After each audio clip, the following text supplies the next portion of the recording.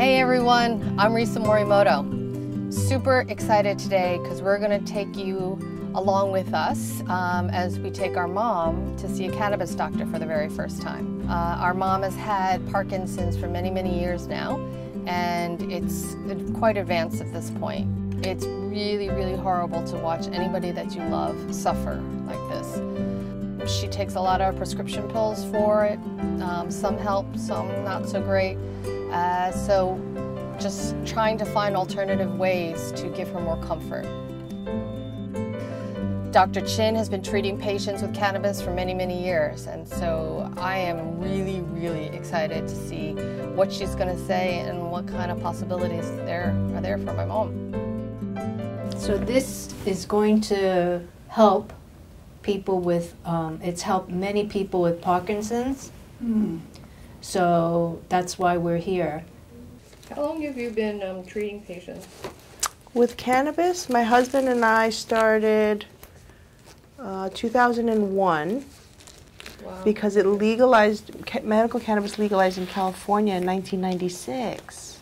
Here in New York, since it's still relatively new, only 3 years, patients do their own research. Right. Doctors don't initiate the conversation usually, unfortunately. But Parkinson's was one of the first things that had passed in New York because it works so well for the muscle spasm, the contractions, the constipation, and the overall anxiety that comes with Parkinson's. And I know there is a psychosomatic component to it, but when your body is always contracting, even if you were looking at Noriko now and it looks like she's relaxed, but internally she feels like there's fasciculations. She actually feels like she's moving. So that takes a toll on both the nervous system, the sympathetic and parasympathetic nervous system. So your body doesn't really quite rest, Right. even during sleep. So the anxiety level increases. So it's not only, a psychological thing, it's both a physiological thing too. So what's wonderful about the medical cannabis, it really brings that anxiety down, as along with the physiological component of the muscle spasm and the contractions and the pain. But decreasing anxiety helps the patient feel much more grounded and at ease. Yeah. It really can be a game changer and make the patient feel a lot more comfortable. So it might make her feel not dizzy, but floaty. If like she had her first, sip of alcohol and it feels a little like, wow. It's a little bit like that in the beginning, only because she's never had cannabis before. So her receptors are not open yet. After a week of 2 of taking it, the receptors, sort of become more responsive and sort of soak it up like a sponge. So she feels less of those effects. Should we look out for any other? Sometimes patients will feel palpitations. That it's like sort of an increased heart rate. My age is also constant. Her age is okay to take Yes. it? My oldest patient is 102 with Parkinson's. I find it more recently, it's hard for her to get the words out. Of course, because during progressive Parkinson's, the voice gets lost, the swallowing, the air is a little bit slowed down in terms of full, lung excursion. So what the medical cannabis does will help relax the smooth muscles, and that will help. So if she's already going through speech, you might find an improvement in her progress. That's great. For her swallowing, and her speech. Yes. Sounds good. She had the barium swallow test done, and they could see that she was aspirating. Okay. It was silent aspiration, so they were like, very nervous about that. Potentially, pneumonia. Yeah. So they said use the thicket, puree the foods. She's sick and tired of the pureed food. Oh, I know. It doesn't look as appetizing. But her appetite's fantastic. Good. The weight gain is not happening. And is that common in PD? Yes. Yeah, so the weight loss is common. Also the medications, you know, so there's a lot of medications in your system that decreases the appetite, decreases the metabolism. So the medical cannabis is going to increase your appetite quite a bit. She is going to really be a little voracious and want to snack more. And that's fine, because so medical cannabis does an array of things, and a lot of patients will say, well, it sounds like a miracle, but it really can eliminate 6 different medications. You know, it can eliminate your appetite medication, the nausea medication, constipation medication, pain medication. So it really makes a difference. And when you cut out the polypharmacy, you'll notice that maybe she's less tired. Maybe she'll feel like, you know, being more active socially, physically. Her appetite will increase. Her bowel movements will get a little more regular. Because when you add a lot of medications, sometimes those medications may or may not interact with each other. And that's why your physician had said, well, maybe she's on too much medication and we start cutting back. So medical cannabis allows you to really cut back on a lot of the medications pretty quickly. Yeah, because when we started with the meds in 2008, she was 123 pounds. 123, okay. So that's, you know, 10 years ago. So now she's down to 74 pounds, which is a huge difference. And then to be on the same amount of medication, you know, even for a 73-pound woman, I think it's just too much medication in our system. So that's the reason why he wanted to back off. Is she on a blood thinner for the stroke? No, she had a hemorrhagic, so... Okay. So, I mean, in general, these don't counteract with the medical cannabis, which is great. What I'd like for you to do is try and space the medical cannabis about 2 hours apart from the other medication, if that's possible, just in the beginning, so we can see if there's any adverse reaction, and we'll monitor that the first week, and then we'll follow up with a phone call, and then we can adjust the cannabis medicine to make it a little bit more practical for her routine. Noriko, you'll be getting plant medicine. So the medical marijuana plant is coming in an oil form. So you'll be taking an oil form by mouth 3 times a day. So after breakfast, lunch, and dinner, okay? And the oil form, so it looks just like this, like a dropper bottle, and it comes with a syringe, and you will pull the medicine out of the syringe like that, okay? And then you'll put it either under her tongue, or you could put it in her food. Like if she's gonna have some soups or broth, I would put it like on the teaspoon to make sure she's getting it. Instead of mixing the whole thing and maybe she doesn't finish it. And she'll do that after breakfast, lunch, and dinner. So, you know, consistently. And that is CBD oil. And CBD oil has no euphoria. There's no high to it. It won't affect her psychoactivity. But you should notice it will decrease the muscle spasm, decrease the pain. It will help with the bowel movements as well. Now for the pain, we're going to give her another formulation for pain. So she'll have 2 bottles. This one she'll take consistently. The other one for pain, she'll take it as needed every 4 to 6 hours. And I'll type up the instructions for you. Okay? And the pharmacist that you'll see in Long Island will also review this with you and type it out and show you the medicine and show you how to use it. So I could go to any pharmacist? There's a designated dispensaries that are regulated by the Department of Health in New York.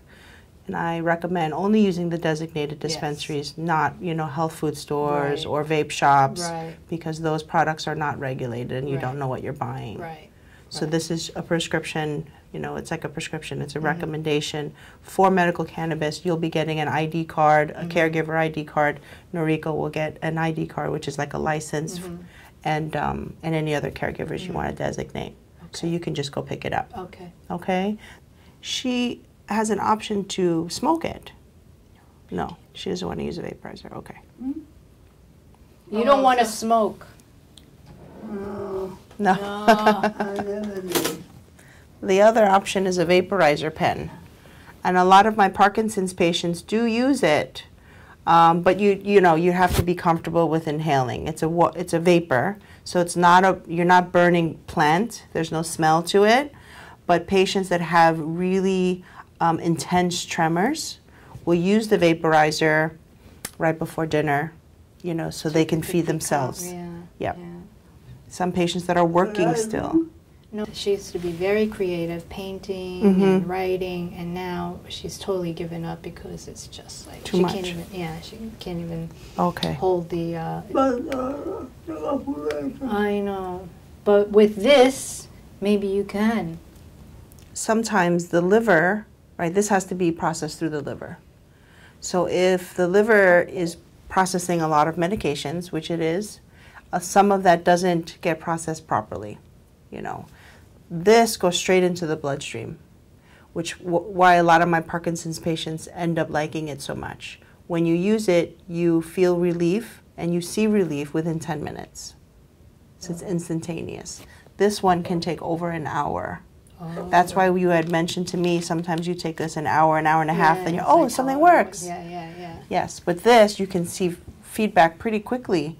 So if you know one inhalation gives a delivered dose and you wait and it works, then that's her sweet spot. That's her dose. Sometimes you might notice 2 inhalations is what gives her relief. Then 2 inhalations. This one is a little harder to measure, so we that's why we talk, quite often to see, when I talk to you after a week, we'll see how much she's used, what the progress is, and it's a little bit harder to judge what that therapeutic window is. This one is pretty instantaneous. But at the same time, if she's not used to inhaling something, this could be irritating for her, even though it's a vapor and not, it's not like she's inhaling it through a bong or she's rolling a joint, which is a little bit more potent. Burning. Yes. That'd be fun though, no, Mom? Will she get sleepy? The one that's for pain will make her feel not sleepy, but very relaxed. So it might appear that she's sleepy, but it'll make her feel very relaxed. If she takes too much of it, let's say she took double the dose that I've given her, then she'll probably be a little bit sedated. But we're starting at a very, very low dose. And that's what's the beauty about using the syringe, is that we can control the dosing rather than a capsule, where we're committed on what the dose is. We can really monitor her in small increments and sort of journal her process.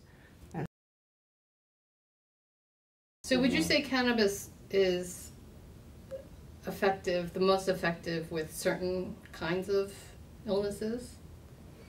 It really depends on the patient's case. It depends on other things that they had before, like your mom's had a stroke, so that complicates things a little bit. Some patients do well, some patients it doesn't help at all. So that's why it's great to work as a team, with the MDs and the family, so that we can dial in and see if the medical cannabis can work, integrated with other modalities. Sometimes it's acupuncture, massage, cannabis, and the prescription medications. Sometimes the acupuncture doesn't work as well, and it works better with water therapy. And so we try and look at the whole patient and That's really fit in pieces of the puzzle. There's never a one-size-fits-all. Right. Medical cannabis, there's over 1,500 chemical variants and strains of cannabis. So sometimes one formula works better than the other formula for different Parkinson patients too, because it's plant medicine. So it's a little bit trickier to deal with, I think, than prescription medication. And where is this manufactured? New York. In New York? Everything is made locally. Yeah. Everything is processed upstate New York. And every dispensary is vertically integrated. So what that means is they have to grow the plants, and they process the plants, and then they bring it to the retail market. And they're accountable for all those steps. And the Department of Health tests those batches and makes sure they're compliant, it's organic, solvent-free, and it's actually the milligrams is true to the bottle. Okay? New York, I think, is one of the strictest in the United States. So is that for every state then? No, not every state is like this. Oh. California for a long time was not like this, and they're trying to become this way. Other states are trying to become this way as well. So New York waited a long time for passing medical marijuana law, but you know, as a physician, there's pros and cons. You will see a pharmacist when you get this medicine. So the pharmacist, the physician, we work together. Mm-hmm. Everything gets logged into a database. So when you see the neurologist, and the neurologist puts in her date of birth for the prescription monitoring program, the neurologist also sees, oh, okay, you're seeing Dr. Chin for medical cannabis. Mm-hmm. And the pharmacist logs in when you picked up the medical cannabis. Mm-hmm. So everything is sort of being monitored, so you're not just sort of out there on your own floating around in a dispensary, and maybe you talk to a bud tender, and maybe you got some this and some of that, and we don't know if it works. So if you're in the emergency room and you forgot to tell them you're on medical cannabis, they don't know, right? So that happens in other states. But in New York, everything is in one place. Right. That's great. Mm-hmm. Yeah. So, you know, so that's the thing too. When you're buying things from a different state, like Nevada, California, you can walk in and buy anything. You really don't know what's good, right? So you buy a couple of things and you experiment, and especially with the elderly, they can get scared if they feel out of control. So with the gummy here from Nevada, it's 25 milligrams of THC. So the cannabis plant is made up of CBD and THC, most simplistically, right? That's what there'll be other plant compounds, but CBD doesn't make you high. THC makes you high. So this gummy is THC. So if she took the whole thing and she's not used to medical cannabis, she will feel euphoria. She might feel her heart rate increase. She might feel a little dizzy. The room spins a little bit. She might feel a little bit nauseous. Yeah. Now, luckily, you can't overdose on medical cannabis. You could take this whole pack of gummies and you won't overdose. In the history of time, there's never been an overdose because there's no cannabinoid receptors in the brainstem that control the heart and the lungs, right? So you'll feel very uncomfortable, but the feeling goes away eventually. With narcotics, with other pain medications, you take too much, it can be quite dangerous. So usually with a gummy, you take a sliver of it, but it's hard to figure out what the dosing is, because it's not like you can cut it and know that it has a uniform dosing amount. With oil or the vaporizer, we know that there's a designated dosing amount. So when you come back and call me and say, oh, Mom did great with 0.1, then I know how many milligrams that is. And then I can put that in the chart and we can sort of keep track of her progress instead of saying, well, one gummy, maybe we took a half a gummy. Did she get it in her mouth? I don't know. So it's difficult that way. So she says her circulation is not good anymore on the left side, which is her good side, and so it always feels like it's asleep, tingling. And There is a cream that you can try. We can see if this cream is a CBD salve. It may or may not work, and you can order it. It's a hemp CBD. So CBD is a natural anti-inflammatory. So a lot of my stroke patients, my diabetic neuropathy patients, when they complain of the circulation being bad, like the foot feels like it's asleep, or it feels like I have a sock on all the time, and I'm touching my toes, there's just it doesn't feel like it's a part of my body.